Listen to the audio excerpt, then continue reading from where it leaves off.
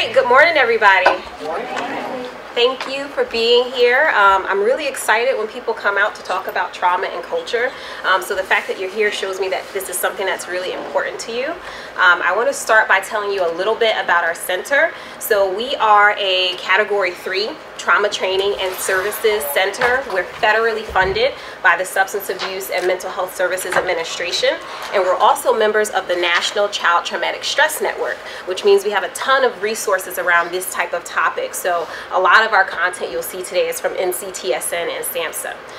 So my role on our grant, or we have two grants. One of my roles is to do training around trauma-informed care across different systems. So we've had the pleasure of working with pediatricians, school personnel, law enforcement around developmental impact of trauma. And then we also have a second grant, which is a mental health awareness training grant, which allows us to really focus in on communities in the Burlington County area.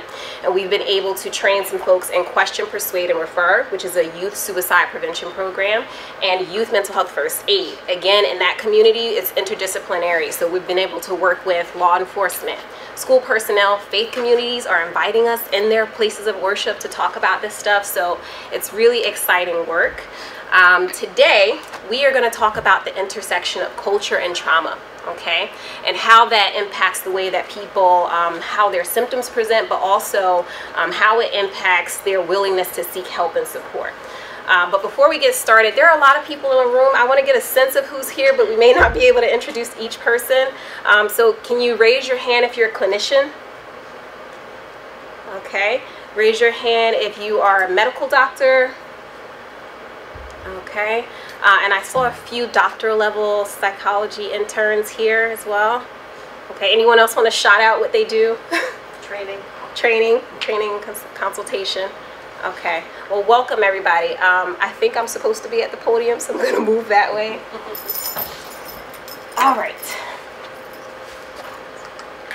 So our goals for today are to talk about trauma-informed care. So we are going to do a little Trauma 101 and talk about what trauma looks like, how it shows up in the people that we work with.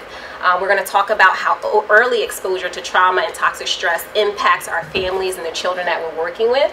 But we're going to talk about that intersection of culture and trauma as well, because it really impacts the way that people show up in their interactions with us. And culture also impacts the way that people perceive traumatic experiences. So we'll talk a little bit more about that later. And then we're going to talk about how your own stress impacts the work that you do and how we show up in our interactions with our consumers and families. All right, so what is a potentially traumatic event? The Diagnostic and Statistical Manual identifies trauma as an exposure to actual or threatened death, serious injury, or sexual violation. But the Substance Abuse and Mental Health Services Administration identifies three key components to what could be a traumatic event. So they are what we call the 3 E's. Events, experiences, and effects. So that basically means that first there has to be something that happens in the environment. Either it's happening to that person directly, or they're witnessing it in their environment, or they've heard that something's happened to someone they love and care about. Or in this day and age, it can even be that they witness it through media. You know, it could be miles and miles away from where they are actually living, but it's frightening and they gain exposure to it. The second piece is really important, and that's experiences. So the reason why this part is important is because we want to remember that trauma is subjective. The way that people process it and experience it is very subjective. What may overwhelm the capacity of someone who's 5 may not overwhelm the capacity of someone who's 16. So often we find ourselves working with families where, you know, the entire family system has had this collective, this shared experience, and everyone's responding differently. Everyone internalized things differently. So we have to remember that the nature of trauma is very subjective. And then the last piece is effects. This piece can be subjective as well, because the way that people respond or are impacted by their trauma is very different, and a lot of factors come into play. Age, the type of trauma exposure, the kind of internal resources they had before the trauma, and external resources. So those are the 3 main components of trauma and how it shows up. So we're going to look at different forms of trauma. The things that are bolded, I would say, are things that are being talked about a little bit more in recent years. So things like community violence. This was a big one. This came up when there was a study. There was a study done in one of the school-based programs in Newark where there was this approach to doing trauma-informed care that kind of covered every aspect. We did trauma-informed care training with the staff. We did some training with the clinicians who were working directly with the children, and there was some screening of the children who were being referred out of class due to behavioral problems and aggression. And what they found is that a lot of the youth were, once they were screened with the trauma symptom checklist, were coming up very high, not on aggression, but on anxiety. And when the clinicians were talking to them a little bit more deeply, it turns out that they were witnessing a lot of community violence. They were coming in really hypervigilant because the route to school wasn't safe. You know, all of these things were coming up for the young people that we were working with. Another thing that's been talked about a lot lately is either loss of a stable caregiver or inconsistent home placements. Vicarious trauma, that's kind of all of us and the work that we're doing. If we're not careful, if we don't make sure we have the appropriate supports inside and outside of work, we can be impacted by the work that we're doing.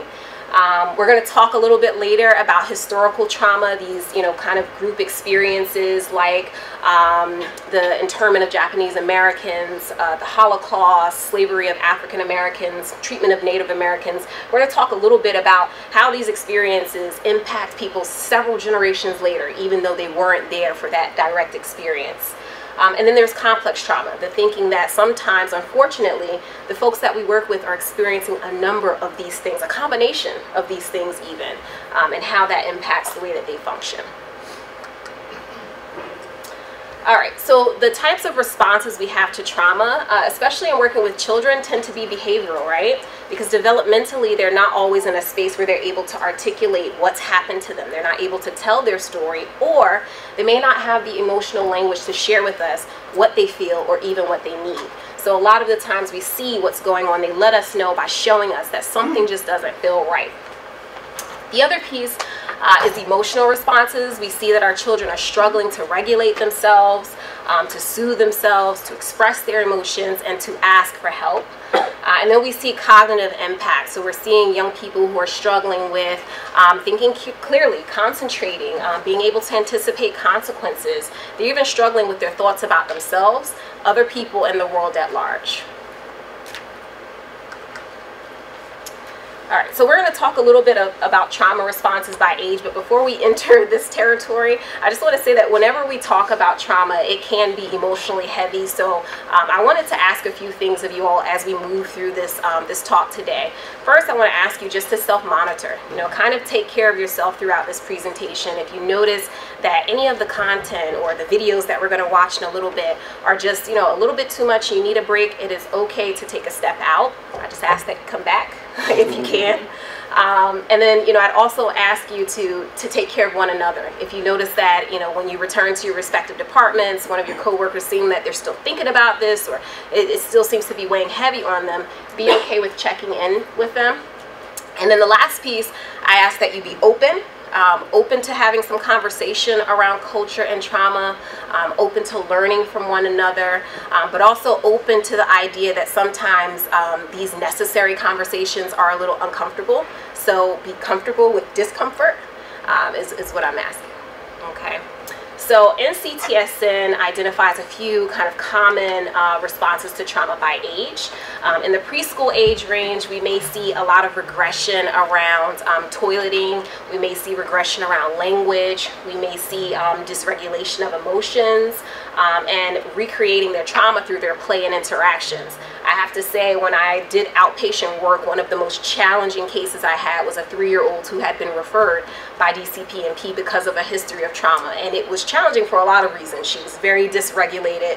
When I came to pick her up, I would kind of warn the clinicians in the clinic, I'm going to get so-and-so. Everyone would close their doors because once she hit the floor, when she hit our main floor, she would kind of run in and out of people's offices and take things. And she was very dysregulated, very hypervigilant, but then also her play was very, very difficult to kind of hold and manage. So again, because they don't have the language, we're going to see a lot of what they've experienced through the play and also through their behavior.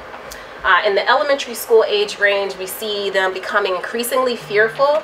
So this is when a lot of our kids may be school avoidant because they're afraid of leaving home. They're not sure if they leave, if things will be in an okay state when they return. They are struggling with leaving their caregivers. They are struggling with feelings of shame and guilt that seem unwarranted. But all these things are possibilities. They may also struggle with sleep and eating, maintaining an appropriate weight. And then by the time they get to high school, we're seeing that if they have not had the opportunity to process and work through their trauma, we're seeing that they may struggle with feelings of isolation and depression. They may start to experiment with substance use, may start to become sexually active or engage in unsafe sexual practices, have sleep disturbances, may seem irritable. All of these things are possibilities if they're not getting the appropriate treatment. All right, so we're going to talk about trauma and brain development a little bit. I promise not to get too brainy, but what we're noticing is that studies have been done. This particular study was done by the Department of Health, and they looked at the brains of people who have been impacted by complex trauma. And what they learned is that there are several areas of the brain that changed as a result of their experiences. So their bodies were really kind of keeping the score and kind of storing their emotional experiences. So the hippocampus was reduced in volume, and that's really central to our ability to learn and our memory.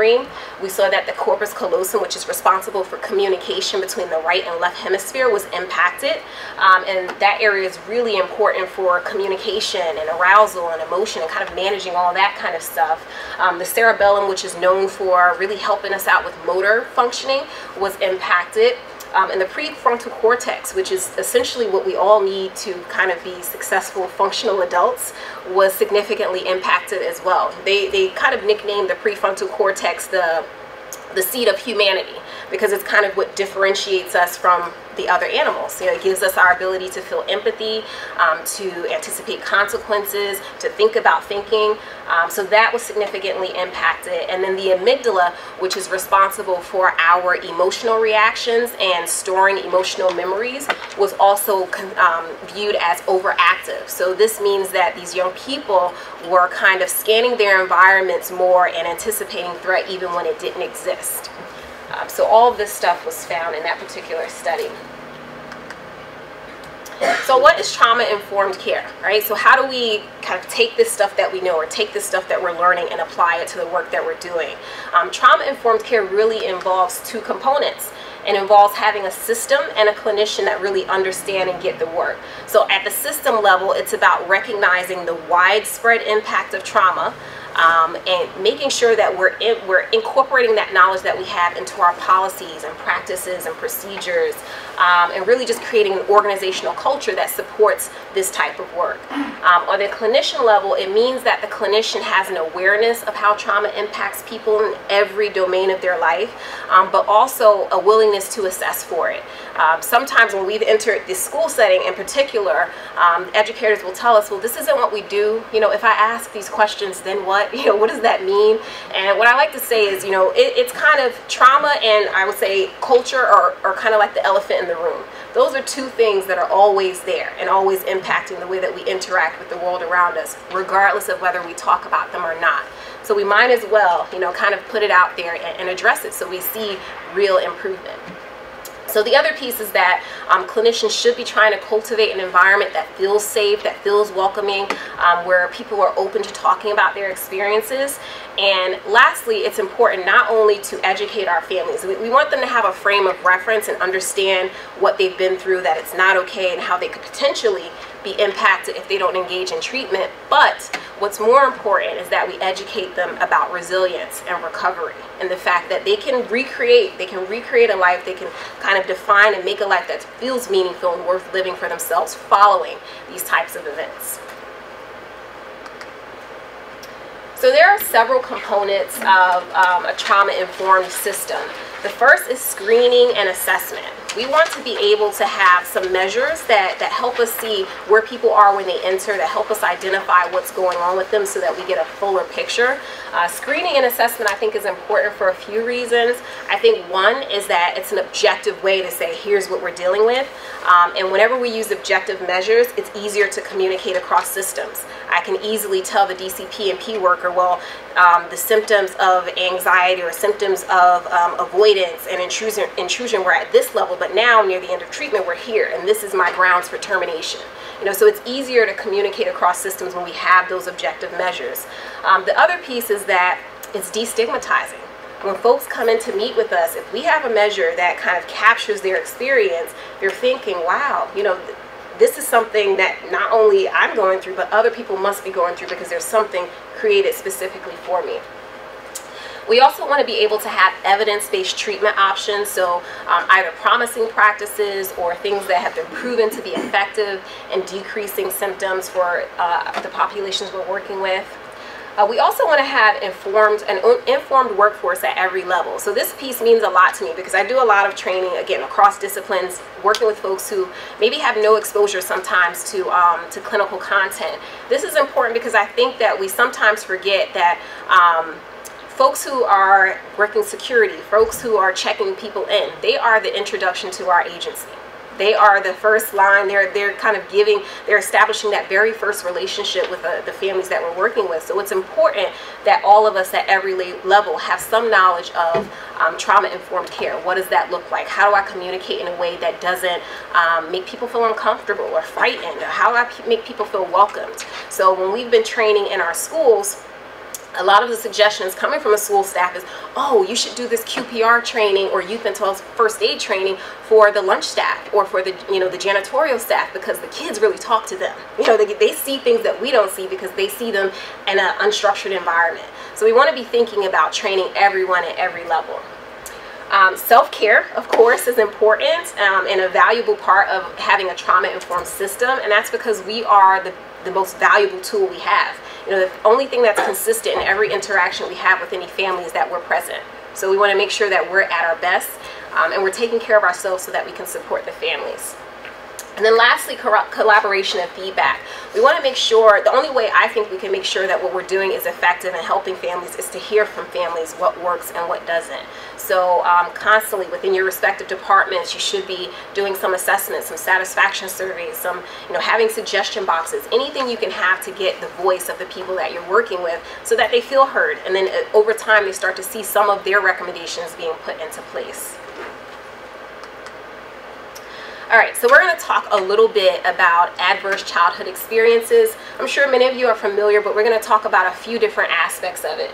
So the original study was done in 1998 by the CDC in Kaiser Permanente with about 17,000 adults, and they asked these questions. This was in a primary care setting. They wanted to get a sense of what's going on. We're treating all these folks. We want to know what's happening for them internally. So they asked 10 questions about physical, sexual, or emotional abuse. They asked about emotional neglect. They asked about mental illness, incarceration, any violence, exposure to domestic violence, all of the things that can happen in childhood that can be really traumatic. They asked about these things in that ACEs study. All right, so the demographics, what we found is that the study was predominantly female, but it was pretty close. It was predominantly a Caucasian sample, middle class, college educated, but there was some diversity there. All right, so what they found is that 64% of the sample reported at least one ACE, so one adverse childhood experience. So that tells us that ACEs are pretty common. They also found that 40% reported 2 or more ACEs, and then 12% reported 4 or more ACEs. So the reason why this is important is because there was a correlation found. So we can't suggest causality, but there was correlation between the number of ACEs reported and physical health. So what they found is that if a person reported 4 or more ACEs, they were more likely to experience COPD, any form of cancer, a history of depression, a history of suicide attempts, heart problems. Basically, the leading causes of death in the U.S. is what they were more likely to experience if they reported 4 or more ACEs. If they reported 6 or more ACEs, they were likely to experience a 20-year decrease on their life expectancy. Okay. So this is the ACE pyramid, and we identify it as a groundbreaking study because we know that ACEs are really important, but also what they highlighted is that it's not just about the ACEs. What about all the stuff that happened before these traumatic events occurred? So they're also looking at historical trauma. They're also looking at social conditions, systemic issues, right? Because these are kind of rooted and impact the experience. And then we're looking at the ACEs and how that leads up to those other things. So all of those things can potentially lead to disruptions around neurological development, issues around social, emotional, and cognitive functioning, adoption of health risk behaviors, doing some risky things, disease and disability, and again, the experience of early death, a 20-year decrease. They were also able to connect the adverse experiences to a host of other things, to burns, fractures, traumatic brain injury, to depression, anxiety, suicide, PTSD, to unintended pregnancies, issues with throughout the pregnancy, and also fetal death. They were connecting it to STDs and HIV, which I think is related to having riskier behavior. Cancer, diabetes, alcohol, and then issues around opportunities, access to education, access to different occupations or earning potential, and then income.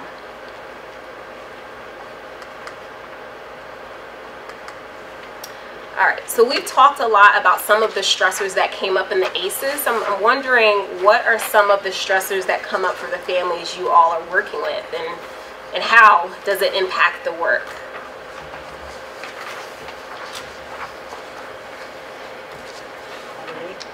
Poverty. Divorce. Access to support. Access to healthcare. Yeah, these things come up, and I think that it really impacts people's ability to engage in therapy in a meaningful way, because if they're worried about shelter, if they're worried about food, how present can they be in a session, right? So these are things for us to really think about, and I think that our role as clinicians really has shifted, right, over the years. We used to be kind of in this role where we're doing the work in the office, but now we're being pushed to do the work as an advocate and do the work in the community and make sure they have the things they need, the basic needs, so that they can engage meaningfully and grow in therapy. So these are some of the things you all mentioned. Having the economic hardship, exposure to community violence. It is really difficult to work with someone and help them to feel safe and trust themselves when they return to an environment that's unpredictable in their community. Thinking about child welfare involvement. Again, it's difficult to create that predictability that's taken away when you experience trauma if housing isn't predictable. You know, if the family that they're living with isn't predictable. We see housing issues. Many of our families are living in homes that are not up to code, where they're being exposed to lead and things like that. So all of these things really are impacting our families. So one of the criticisms of the original ACEs study, it was criticized for a lack of diversity, because it was primarily Caucasian, middle class, college educated. So they replicated the study in Philadelphia with a much smaller sample. They had 1,784 participants, predominantly female, but also pretty close, predominantly white and black, but some diversity in other areas as well. What they found is that the rates for each ACE had increased. Okay, so in the original study, 28% reported physical abuse, and the Philadelphia study, 35% reported. So all of those numbers are significantly higher. We went from 10% for emotional abuse to 33%, 19% for mental illness to 24%, 26% for substance abuse to 35%, and then 4% for incarceration and 13% in Philadelphia. What they also found is that in the original ACEs study, the participants were, 17% of the participants were likely to report 4 or more ACEs, but in the Philadelphia study, 40% were likely to report 4 or more ACEs. In this particular study, they also added some other indicators. So they had the original set of questions, but then they also added in questions around, do you feel safe in your community? Have you seen community violence? Have you been bullied? Have you had any experiences of discrimination that you feel were related to your race or ethnicity? So they added in those questions as well. So what we're starting to see, this is kind of, the picture is coming together, that if we're only looking at adverse childhood experiences, we're not capturing the full picture. We also have to be considering adverse community environments, because we're working with these families that are rooted in these environments where there are systemic issues. So not only are we trying to capture and address, history of depression, exposure to domestic violence, incarceration, mental illness, we're also trying to look at issues of poverty, discrimination, a community that is in upset, lack of legal opportunity and economic mobility, poor housing, violence. All of these things are really a part of the full picture.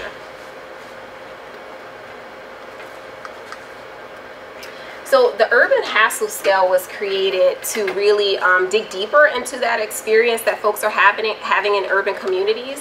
What's interesting is that I think it was created originally in 1998, and then it was revised in 2005 to include an indicator for how they perceive the experience. So you have questions, this is not all of them, but you have questions like, do you have to take a different route home to stay safe?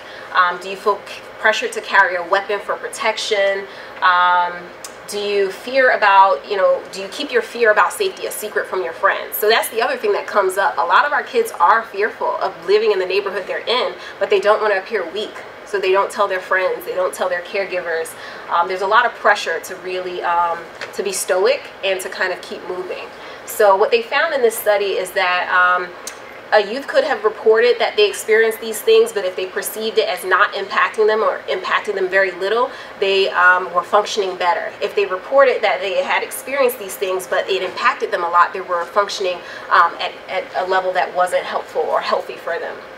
They also found that the more likely, so if a person reported that they were very much impacted by these experiences, they were more likely to struggle academically, they were more likely to struggle with feelings around their self-esteem, all of those things that kind of come up when we look at our children, their ability to excel academically.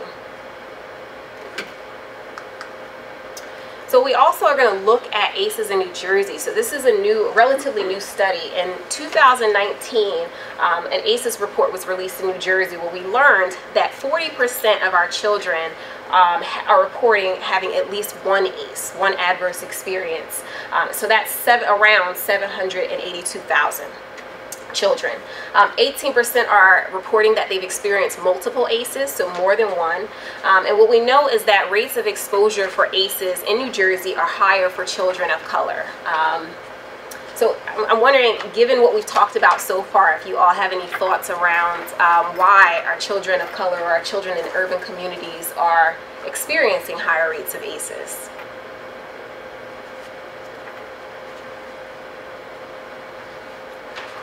Cycles of abuse? I'm sorry. Like cycles of abuse? Right, right. So that's something, you're touching on intergenerational trauma, right? So that something is happening and these experiences are being shared across generations and impacting parenting. Yes. Limited culturally diverse resources. Excellent, excellent.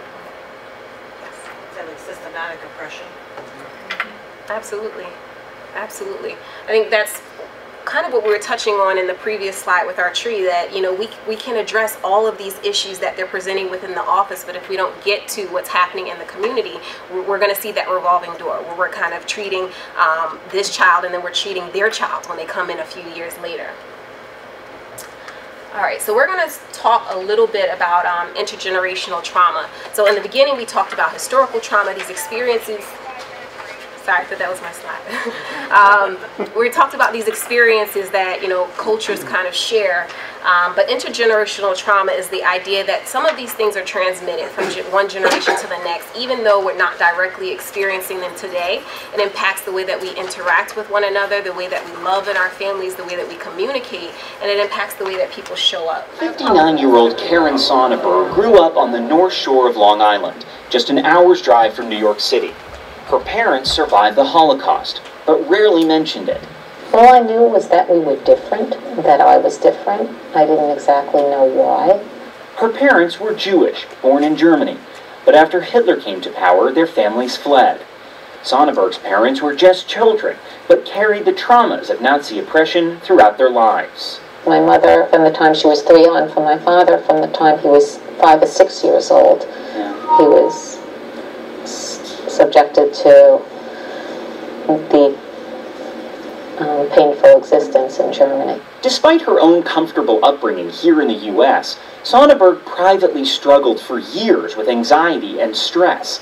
And while she couldn't prove it, she believed it was somehow linked to her parents' traumatic childhoods. Having discussed this with many of my friends who come from similar backgrounds, it seems to be consistent in most of us. There were definitely challenges that, quote-unquote, American kids didn't seem to have experienced. Even though you weren't there. Exactly. That's the amazing part of it.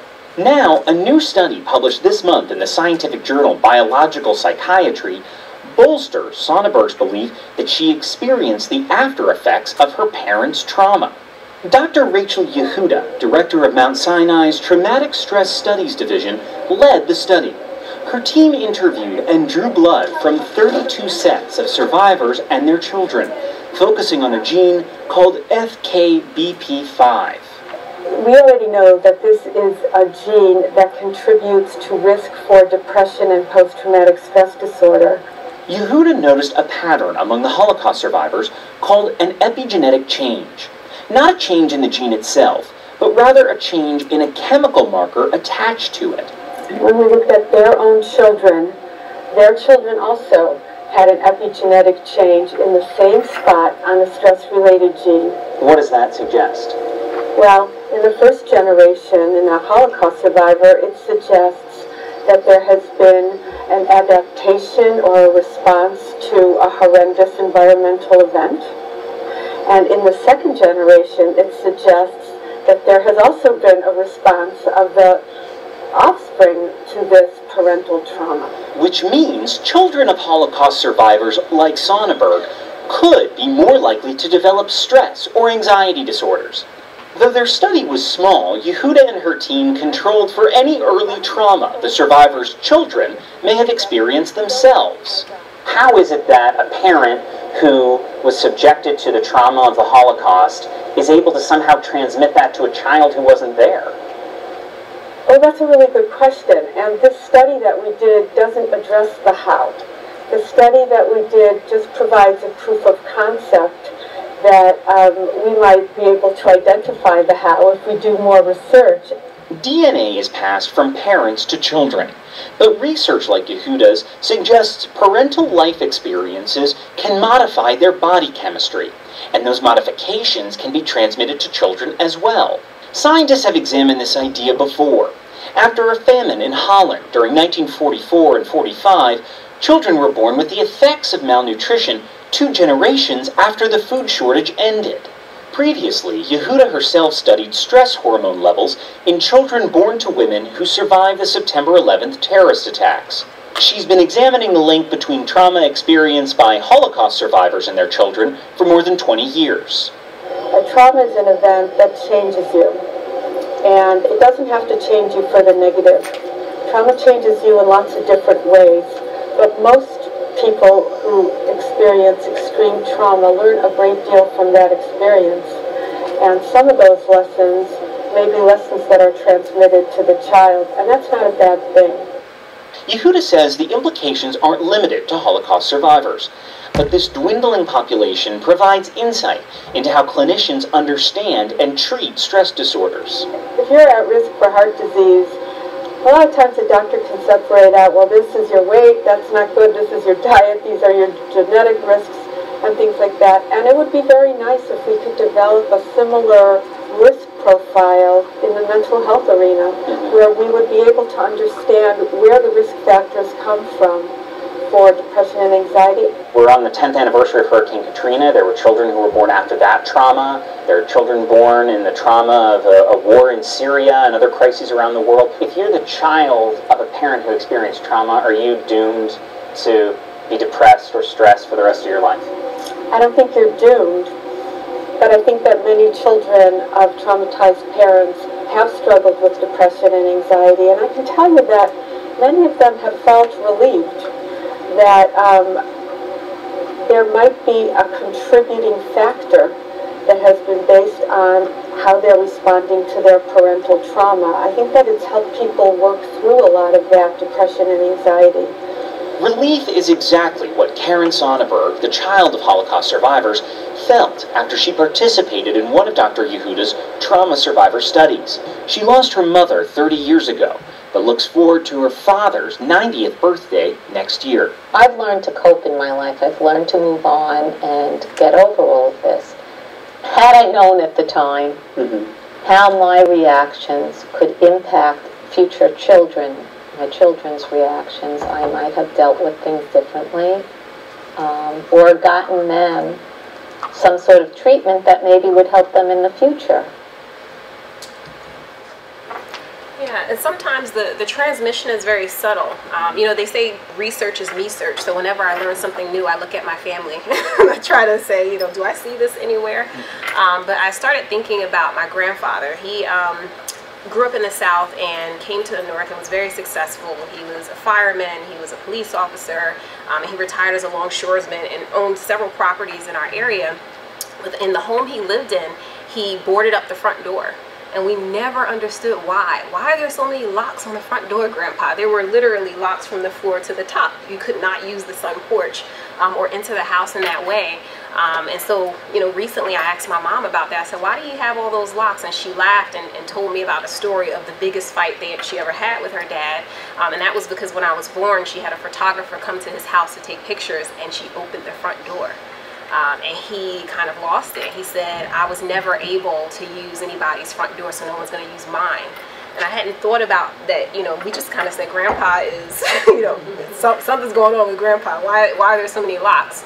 But then thinking about it and just how it has meaning for me, I don't like people standing in front of my house. I don't sit on my porch. I always say everybody in the back. It makes me uncomfortable. I feel like there's too many eyes on the house if some of us are in the front of the house.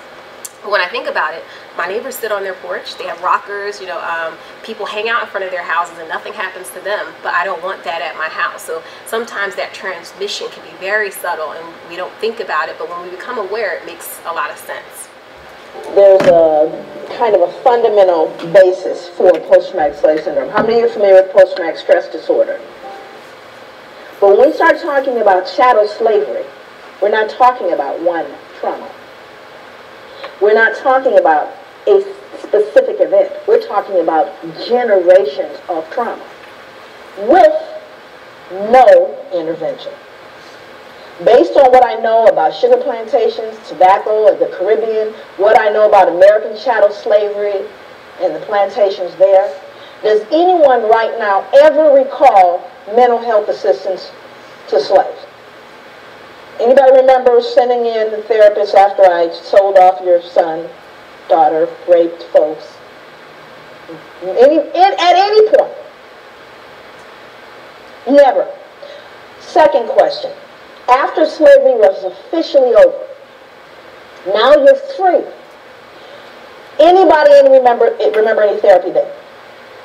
We know it's been rough, it's been deep for you, it's been difficult, we're going to do a little group therapy. Anybody remember that? That would be no. Number three, after slavery officially ended, both in the States, in the Caribbean, the British, do you remember whether or not trauma continued? Did the trauma continue for people of African descent? I need to know. Okay, so now let's do the math. Hundreds of years of trauma, no treatment. Freed, more trauma, no treatment. What do you do the math? Do you think there may be residual impacts of that trauma? Of course there is.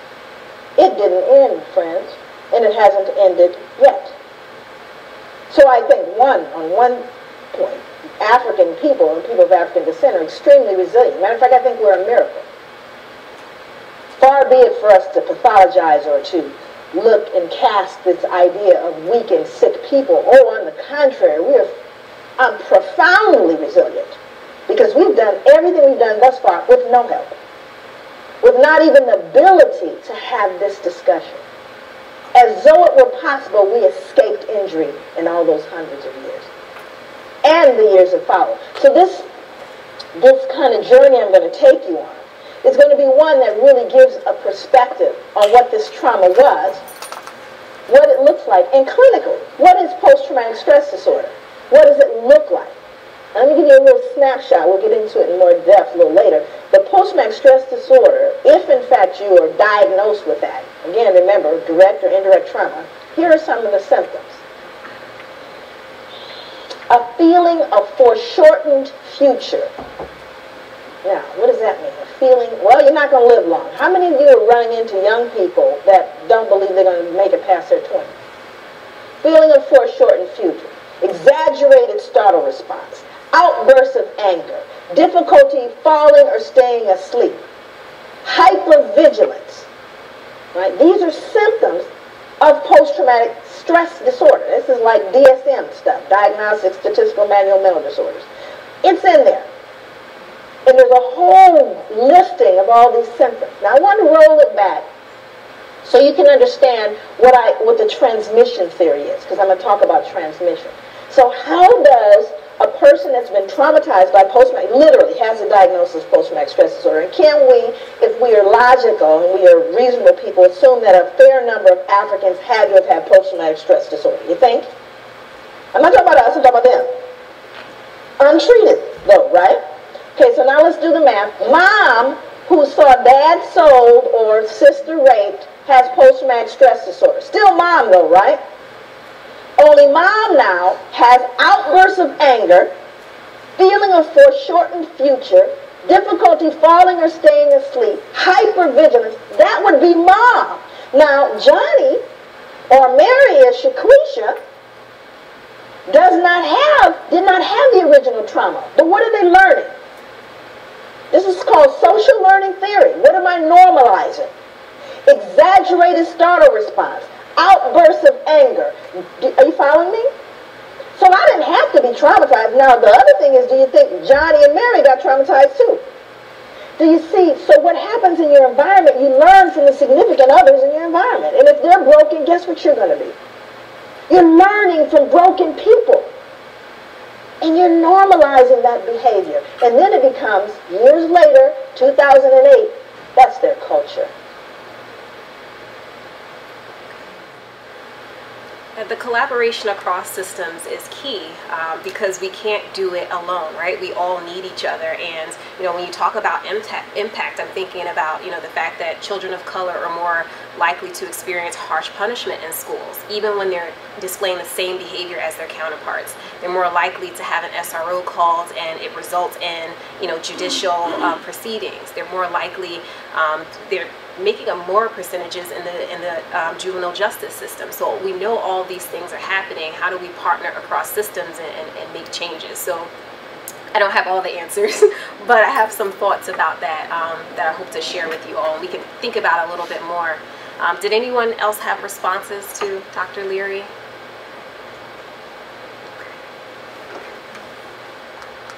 All right, so one of the things that comes up is that, you all are touching on this, that unintentionally, sometimes our systems create further trauma. We kind of re-traumatize the people that we're working with. And what we want to do is think about ways to avoid that. So SAMHSA came up with the 4 R's, okay? They're realize, recognize, respond, and resist re-traumatization. So we want to be able, as an organization, as our, in our own departments, to realize the widespread impact of trauma. That, it's likely that a lot of the people that we're working with are impacted by trauma. When we've done similar trainings with pediatricians, I say universal precautions, because we all kind of are taught that about bloodborne pathogens. Think about it in the same way. We need to operate in a way where we're looking for this information and asking about it because it's likely that it's there. We want to also recognize how it's impacted them in every area of life, how it impacts the way that they interact, that they hear recommendations. We want to respond by making sure that our policies, procedures, everything, protocols are reflective and respectful of people's respective identities, and actively resist re-traumatization. So an example of that is when Dr. Kelly Moore and I did some supervision or some shadowing in the university hospital. We went around and did rounds in the pediatric wing for children who were, having some serious illness. And one of the things we noticed is that there was a knock on the door, but we all walked in. It was good morning, and then there's 20 people in front of your bed. I was like, what was that? You know, we should knock and wait for an answer. We should knock and ask, is it okay that I come in with my friends, you know? So we did some shadowing and talked about how, you know, this could be very uncomfortable. So as we're walking, they're making the changes, and by the third room, they were knocking and asking, but then they were standing over the bed, and the child is laying in the bed. So we talked about take a seat next to the bed. You know, these are the little things that we can do to really make the playing field more equal and help people to feel safe. So those are the 4 R's. I think when we talk about system-induced trauma, one of the other things we're trying to do is restore people's faith in the unwritten social contract, right? There's this belief that there are systems created to protect us all, we hope, right? That the education system, the medical and mental health system, the justice system, all of these systems are created to keep communities and people safe, but unfortunately there are some communities that don't believe in them. So this is what we're talking about. We're talking about restoring people's faith and helping them feel welcome and open to receiving our supports. So cultural considerations. There's a lot of things we want to think about when it comes to culture and understanding symptom presentation. One is that symptoms might be described physically for a lot of reasons. You might hear about migraines, backaches, joint pains. One could be because it's more socially acceptable to talk about physical pain, and discussing physical pain gets me some medical support, right? Maybe not exactly what I need, but at least someone has their eyes on me and we're moving in the right direction. It could be also that the person is just experiencing their emotional pain in that way. We might hear things like symbolism and things that we're not used to. So instead of saying, I have a sharp shooting pain, they may say, it feels like roots spreading through the ground. It feels like drums going off in my head. It feels like spider webs spreading across my body. That's what the anxiety feels like. I say, when in doubt, operate from a position of curiosity. It is always better to ask questions until we understand than to make assumptions, right? So just continue to be comfortable with asking the questions and saying, help me understand what you mean by that. Is this what you meant? If not, please correct me. The other thing to remember is that sometimes there are no words. There are some cultures where there are no words for depression. There are no words for anxiety. In many cultures, it's either you're sane or you're mad. Right? So who wants to raise their hand and say, I have madness, can you help me out with that? No one, right? So we need to be kind of open to this and really thinking about these things as we're interacting with people, open to exploration. One other thing I'll say about culture is that we also want to get an understanding of what their perception of their illness is, right? So do they think that this is an emotional issue, emotional illness? Do they think it's a brain issue? Is it of the body, the mind, or the spirit, right? Sometimes people will tell me this is punishment for what I've done in the past. So understanding their perception is important because the way that we perceive things directly impacts the way that we respond. We want to understand what their perception is and make sure we're on the same page so we move accordingly. All right, so trauma reactions and behaviors can look like all of these things if we don't have all the information, if we're not okay with asking the questions. So that's why it's important for us to get in that practice of asking until we understand. So it can look like ADHD, it can look like oppositional defiant disorder, it can look like learning disability, conduct issues, it can look like all of these things if we're not getting the accurate information. All right, so I had an activity, but we're running short on time, so I think we'll just talk about it. Given what we've talked about so far in your experiences clinically, how do you think cultural identity impacts daily interactions for the folks that you're working with? Right, so getting to know the people you're working with, I think you can start by establishing that rapport and understanding who they are, where they're coming from, and you'll quickly know if this is a family that benefits from more of the medical information because they need to know like that it has to be grounded in this medical piece, or if I can, come at this from another perspective. All right, so a lack of trauma-informed care can have really negative outcomes for our families. We can see, them kind of struggling in adulthood with the ACEs if there's not trauma-informed care. We can see them showing up and really having cost increase on every system that we have. We can see them having increasing costs for the education system. When I worked in school-based, I worked really closely with the child study team and didn't always understand some of the decisions they made around supports. And I would say, well, this is the kind kind of school they need, and then they tell me it costs $90,000 to send one child to this school, you know, because we have to cover the education and we have to cover the transportation. That's one child, right? So all of these things come up when our children aren't really getting what they need. All right, so we're going to quickly, if I can click fast enough, get to some of the stats. But essentially, so in 2012, approximately 356,268 inmates with severe mental illness were in prisons and jails, and about 35,000 severely ill patients were in state psychiatric hospitals. Most recently, in 2019, the Attorney General's Task Force of Children Exposed to Violence found that 90% of juvenile offenders in the U.S. have experienced a traumatic event in childhood. Essentially, what all this data suggests is that our prison system is the largest mental health provider, because there's so many more people who are showing up there than in our hospitals, in our outpatient clinics, and etc. So the key point really is for us to remember that when people are walking into our offices and our centers, we are really just seeing the tip of the iceberg. There is so much going on. There's so much going on systemically. There's so much going on within their homes. There's so much going on culturally. And we really want to be taking all that into consideration.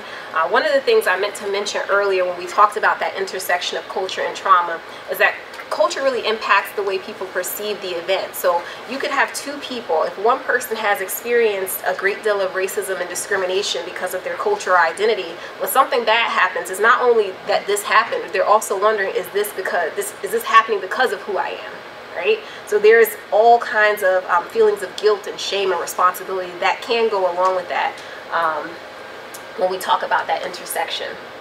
So for folks who don't necessarily operate in that clinical role and sometimes get uncomfortable when they ask these questions, these are just some general guidelines that, you know, if you ask that question, have you been through some tough stuff? Have you lost anyone recently? Has anything happened that made you feel unsafe? You can start by empathizing. You know, you can start by showing some appreciation and respect for the fact that they trusted you enough to share that information. The next step is to gather information, because whether you're going to treat them or not, you have to be able to give them a warm handoff, and you want to be able to gather as much information as possible. So you want to know when these types of things happened, when did this behavior happen, who else knows, what kind of supports are there. If there are supports there that they haven't utilized, what's the barrier? How can we get everyone moving to support them? And then how, that survival piece, how have you gotten through it? How are you getting by day? So gathering that information. And then we want to start to consult and connect. You know, if this is something you feel really well versed in and you can do the work with them, that's amazing. But if you can't, then you want to connect them with people you know of, people you trust, people who are offering approaches that are promising or at least or evidence-based. But we want to make sure that we do a quick and effective referral. So how do we get the trauma history? We can get it through doing the biopsychosocial. We can do it by asking questions in informal interviews, or you can use formal screening. Like the Parenting Stress Index, the Trauma Symptom Checklist, there are a host of free resources out there that you can use. And we want to remember that when we're asking or when we're looking at different behaviors, we're not thinking what's wrong with this family. We're wondering what happened to them. We're thinking about the fact that every time we see something, there's a reason why. There's a motivator. There's these behaviors don't come from, you know, nowhere. So our trauma-informed interactions, again, we know that trauma is about that lack of predictability, lack of control, lack of safety. So we want to be aware of our tone of voice, body language, asking the right questions, getting back to our families pretty quickly so that they feel heard, collaborating so they're not in a situation where treatment is being done to them, but they feel like they're engaged and they're an active participant. And of course, advocacy. I think that I'm learning over the years that trauma work really is social justice work, right? So we have to get comfortable with that role of having to advocate for the people we're working with and getting them what they need. All right, so creating a system that supports the work, there are two steps or two ideas. The first is really, I'm thinking more about departments, right? Because you're all in different departments. So your department should establish a mission statement that is very closely connected to Rutgers' core values. So a mission statement and a way of working that is aligned to accessibility for all, safety, respect, all of those things that we hold to be very important. And then part 2 is developing a structure for rollout. So I'm sure you all know that change in large systems is tough and it does not happen overnight. And a lot of what makes the change effective or not is the workforce. So if employees don't feel heard in that process, if messaging isn't consistent, then it's not going to work. So we have to think about how do we communicate? How do we communicate that this is who we are and this is the way that we work, that this isn't an add-on, it is just a part of our daily process. Are we communicating this in staff meetings for 15 minutes before, 15 minutes after? Do we have a concept of the month? Do we have staff input? It's really important, just like clients, for staff to feel heard and to see some of the changes they've suggested be put into place. We want to think about structural changes. When I've done some trainings with pediatricians, they'll say, all this stuff sounds great, but I'm given 15 minutes to work with each family that comes in this clinic. When am I asking about all this stuff? So structurally, what do we do to support people to actually get the work done so it doesn't feel like a burden and it does feel just like a part of the work that we do daily? As much as possible, having visual aids and supports around to remind staff, but also to remind the patients that you're welcome here. This is who we are. And then creative ways to raise awareness. You can have campaigns, you can have contests among departments, all kinds of strategies really just to drive it home and have it be just a part of our DNA and our identity as an organization. So signs of a culturally unsafe environment. A lot of what we're talking about is creating a system that feels both trauma-informed and culturally safe. So some signs that people aren't feeling safe are if they're not using our services, if they're showing up and we have tons of services and resources, but they're just not committing yet. That could potentially be an issue.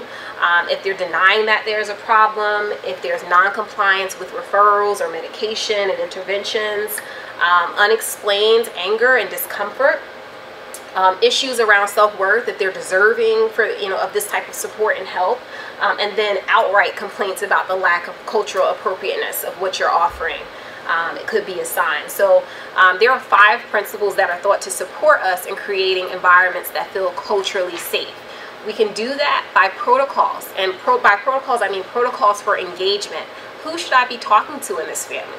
It really depends. It really changes across families. I know when I worked in outpatient, I was used to meeting with moms. I was used to meeting with a lot of moms. But when I worked with a Nigerian family, the father told me, I'm the person you contact. I make the medical decisions, and this kind of falls under my role in the family. So we want to get a sense of who should I be talking to? What are the rules around engagement? How can I be respectful of that? We want to have personal knowledge of our own stuff, and I think we need that in every part of our work.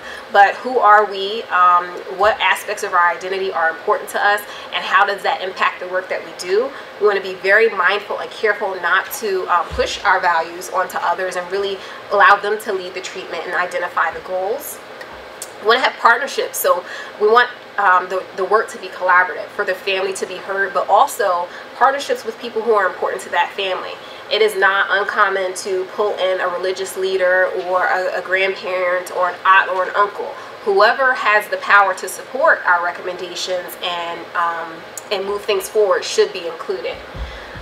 Then we also want to be mindful about the process. We should be constantly checking in to make sure that treatment is in line and respectful of the family's values, of their perceptions of what they need.